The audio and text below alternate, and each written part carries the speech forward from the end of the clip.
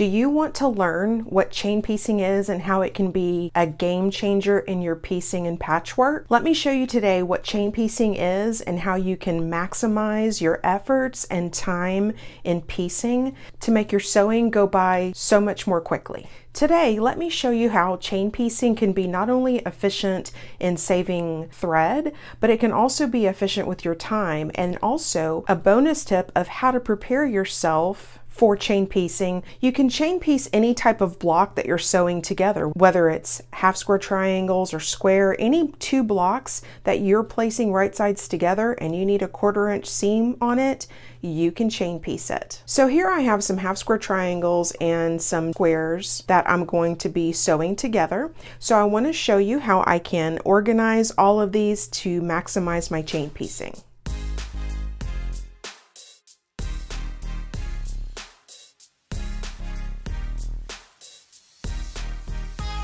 To maximize your efficiency with chain piecing, what I like to do is prepare all my blocks together and have them stacked together next to me on my sewing machine so that I can just chain piece one at a time. Chain piecing isn't as efficient if you're not prepared for the chain piecing. So I encourage you to look at the blocks that you need to sew together, organize them in a way that you can pin them and take them all over to the sewing machine at one time for chain piecing. Here's a tip for you. If I'm chain piecing blocks within a quilt that I already have laid out, I will actually put them up on my design wall and take a picture, and then I can refer to that picture after I've chain pieced everything together to reassemble it back into larger blocks. So I have half square triangles and squares. Now I'm going to get my blocks ready for piecing. And with these two half square triangles, I don't have any seams to match.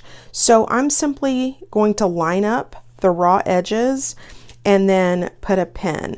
Now, if you don't like to pin, then you're already upset with me, but listen to my rationale. Pinning in this case, you can also use wonder clips, is just to hold the block together to remind us that this is where we're going to be sewing, because you don't want to just take this block over to the sewing machine right now to chain piece, because if it gets turned around, then you're going to get confused about which side you're actually sewing together, and then you'll need to stop and refer back to something, and it's just wasting time. So a simple pin here, it's not necessarily holding a seam together, it's really just a reminder. That's why I mentioned you can also put a wonder clip here if you'd like. And then once I have the block ready, then I just put it to the side. So even with just 2 squares of fabric, I'll put a pin right here in this direction. And again, this is a reminder of where I'm sewing so that when I put it over here in my stack, I know exactly what I'm doing next. And then I'll just continue with the rest of my squares and blocks.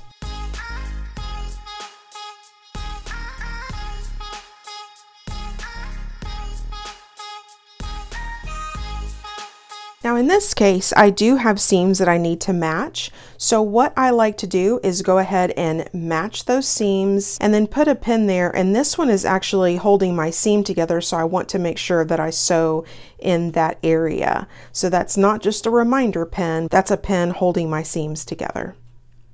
And then I just will put a reminder pin here down at the bottom.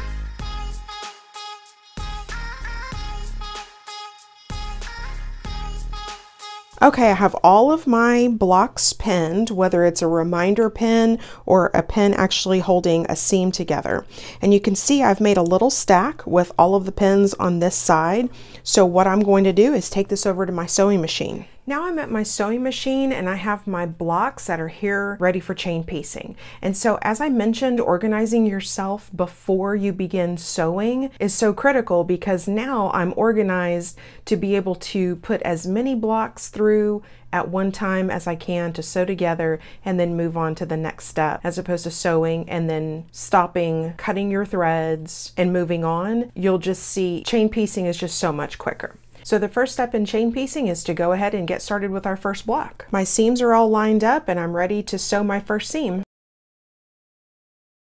Now that we're done with this, you want to make sure that you stop with your needle down and just take about 4 or 5 extra stitches after your block, and then we're going to go to our next block. Now again, in this block, I didn't have any seams to line up, so this was a reminder pin. So I'm just going to line up my edges And I like to just raise the presser foot a little bit to line that block up ready to go. But we have our block back here. Remember, we took a few extra stitches and our needle is down. And then we're just going to continue sewing the next block. Again, I stop with my needle down after taking a few extra stitches. And you can see so far we have our 2 blocks being held together with 1 piece of thread, essentially making the chain as we're chain piecing along.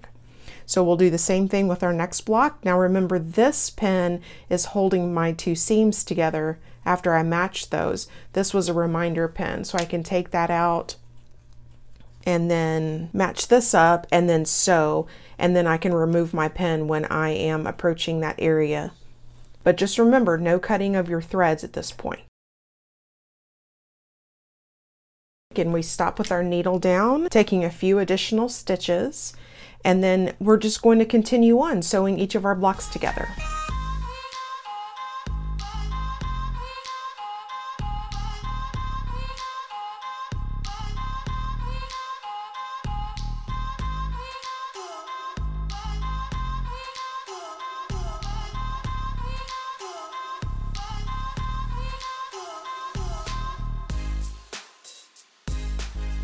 And now that I've come to my last block, I'm going to go ahead and cut my threads, and then you'll see that we have chain pieced all of these blocks together, all being held together with a thread.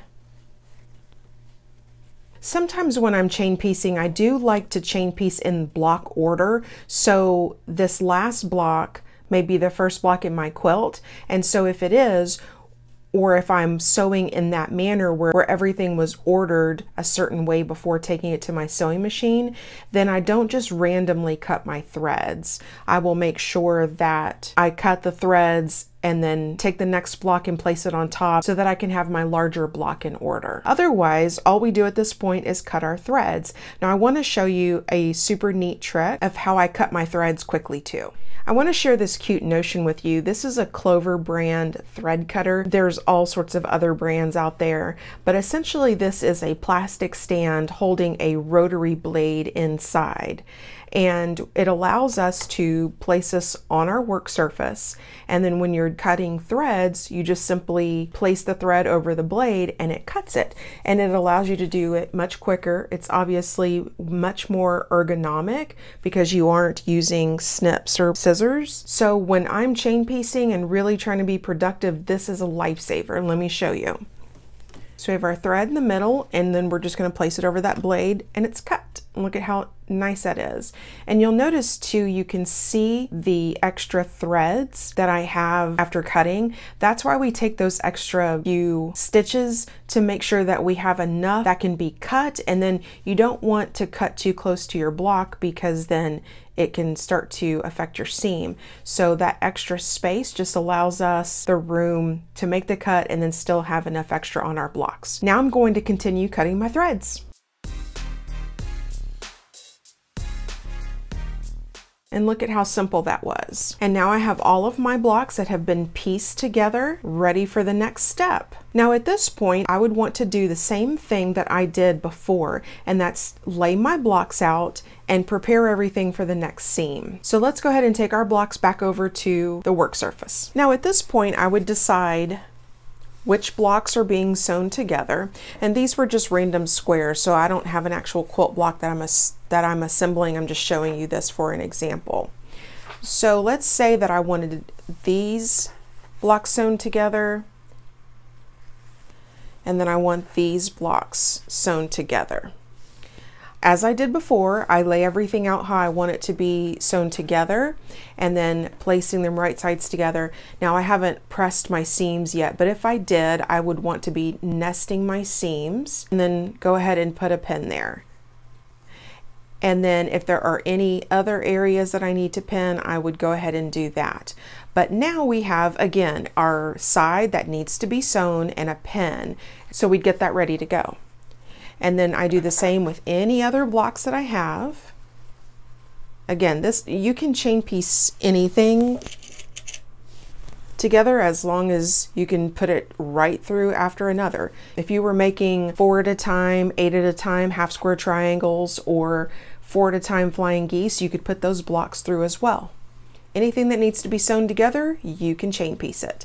So then I have this block as well, and my next block, and I would stack everything up ready to go and then take it over to my sewing machine. So remember, preparing everything ahead of time makes chain piecing so much faster. So I hope you enjoyed this tutorial. Don't forget to like and subscribe to my channel so I can keep making free content for you. Bye for now.